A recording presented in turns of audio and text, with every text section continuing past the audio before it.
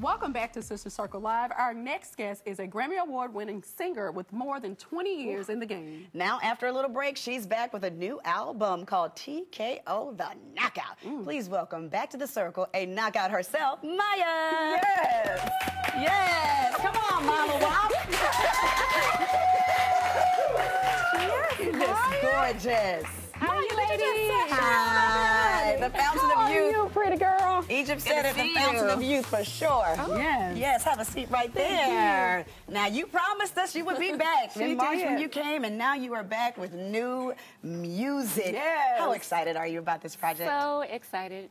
The album dropped on my 20th anniversary of the album that I spoke about, that was recorded just around the corner. Right. 20 years ago. Wow. Yes. My debut project, Maya. So it's a blessing to still be here doing what I love to do. Shout out to my production partners, all the team. And I love music. Yes. The fans are happy. And we love your voice. We really do. This is your 9th album. What's different about this album that we've not heard before in the other albums?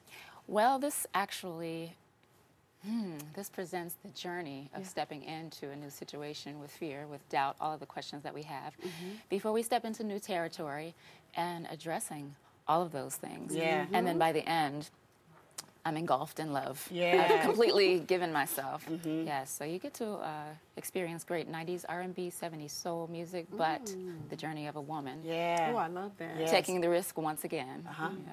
Definitely. Your new single, Damage, is going to be premiering on July 23rd.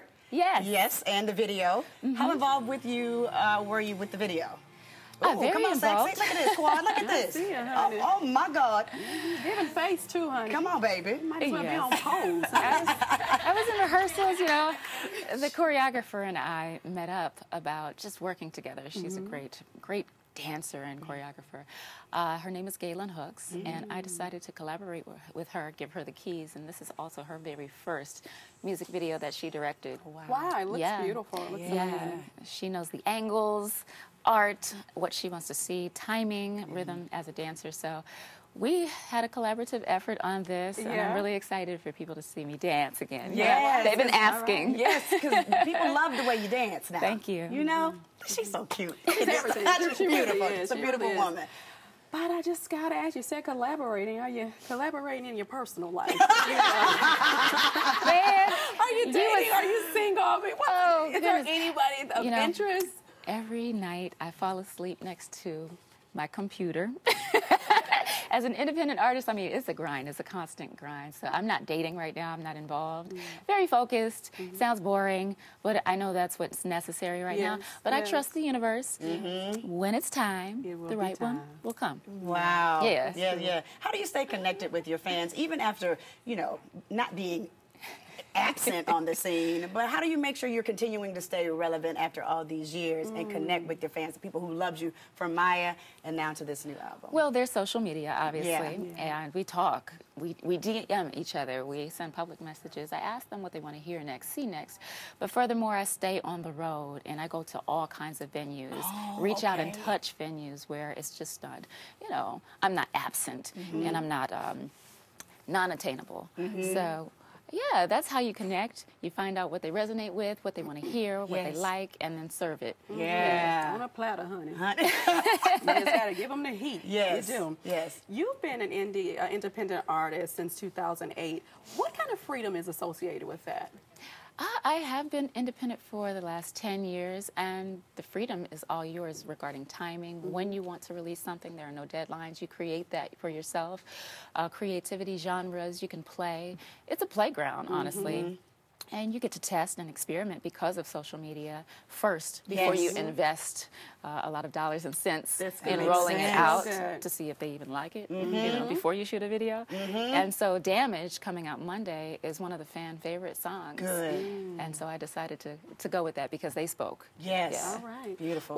Well, we'll be right back. More with Maya. We're going to talk a little bit about her healthy lifestyle and the changes she's made. Stay tuned.